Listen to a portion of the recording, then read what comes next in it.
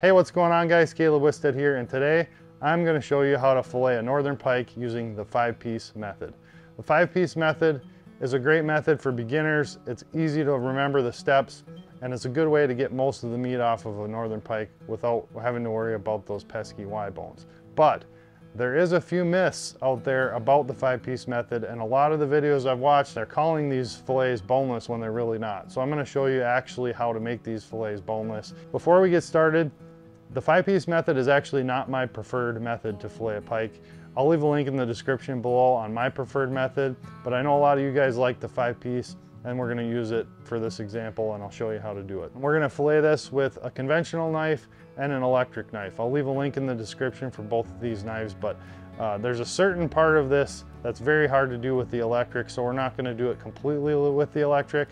But the electric does make a couple of steps a little faster. If all you have is a conventional knife, you can certainly get this done with just a conventional knife too. So, all right guys, so this is, like I said, about a 5-pound pike here. I've already de-slimed it and bled it out. So this is gonna be a very clean process. So I'm gonna use the electric Bubba lithium ion for this. And our first cut is gonna be right here behind the head, slightly angled down, like so. You can kind of feel the bones there behind the head, but basically it lines up with this back of this gill plate here. Just till you feel the backbone, you'll feel it ticking, and then you want to kind of straighten that fish out. You want it on its belly, and you're just turn the knife and just follow that backbone all the way down the fish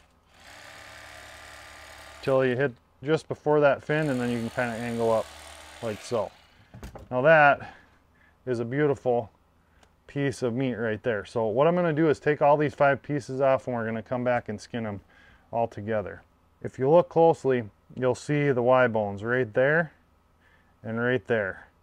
And that is what we need the conventional knife for now, to get in there and actually cut off everything on this side of the top Y bones and everything on this side of these Y bones. First thing we got to do is cut right behind the head, straight down.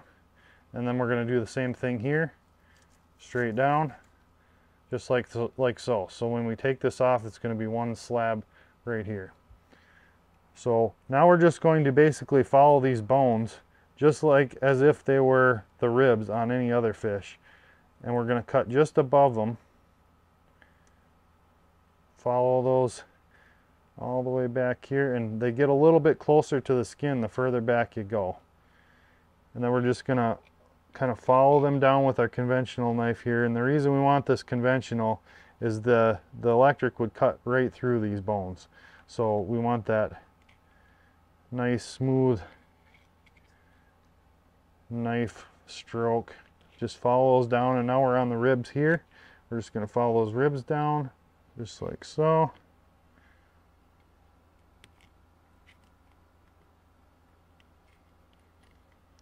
Okay, just like that. And now once we get to the belly, we can just cut that whole chunk off, kind of cut around that fin there all the way down.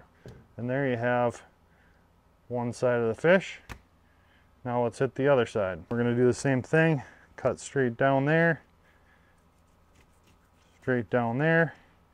And again, you can see those Y bones right there. Just following that top of those bones down all the way, like so. Okay, cut that right off again at the belly. There's piece number 3. Now here comes one of the parts that's debatable. There is some bones right in this chunk right here that are hard to get out with my other method too. What a lot of guys do is they just cut down right at the front of this fin, like so, and then turn the knife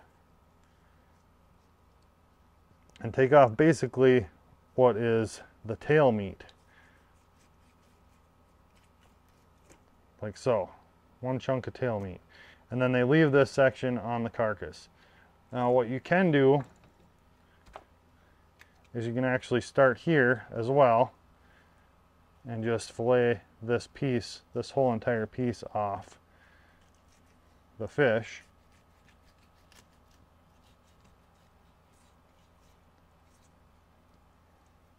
Cut it right there, like so. You do leave some meat in here between the Y bones and the spine that with my other method you'll get. But again, this is an easy way to learn. It's fast, and if you want to take this section out and make some soup stock out of it and not waste it, that's a great plan as well. So again, this piece right here is debatable whether you want to keep it or not. We're just going to cut that off. There's a bunch of bones in there. Again, you can use that for soup stock. All right guys, so here's our 5 pieces. And to skin these, I'm going to use the electric. It's just a little bit easier to skin them. And basically with the tail pieces here, get under that fillet, take it right off. Turn the knife, and off it comes. Now I'm going to take the 2 side slabs, do the same thing here. There we go, and these side slabs are indeed boneless, so there is no bones in these whole side slabs at all. Slab number 2, beautiful piece of meat there, no bones. And now the last piece, which is what they call the back straps.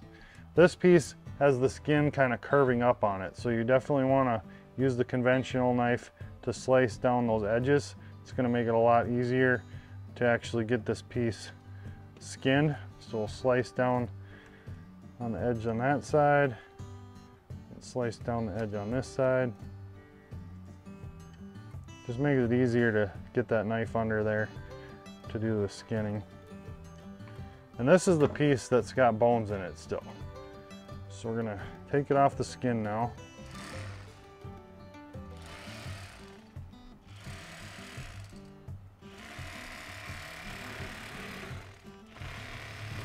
Like so. And a lot of people call that boneless, and it really is definitely not. So there's a row of bones that come from the spine all the way down the center of this piece, and I'm just going to cut on each side of that like so, and I'll show you exactly what I'm talking about. So this side is now boneless, nice line, beautiful. This side still has the bones on it, and I'll cut those out now just by slicing just on this side of it. Again, this is not a boneless piece until we take these bones out. There. So that's a row of bones in the loins, and you can actually feel those bones in there. It's like, they're not super hard bones, but you can definitely feel them. They're right all the way through that whole piece. So now we have 2 loins that are indeed boneless, and actually what this turns into is technically a 6-piece method once we split the loins and get those bones out. So 1, 2, 3, 4, 5, 6, 100% boneless pike, and that's how you do it. Well, thanks for watching, guys. I hope that video helped you learn how to fillet a northern pike using the 5-piece method. Now stick around, I got another video for you to watch right here. We'll catch you later. Get hooked up.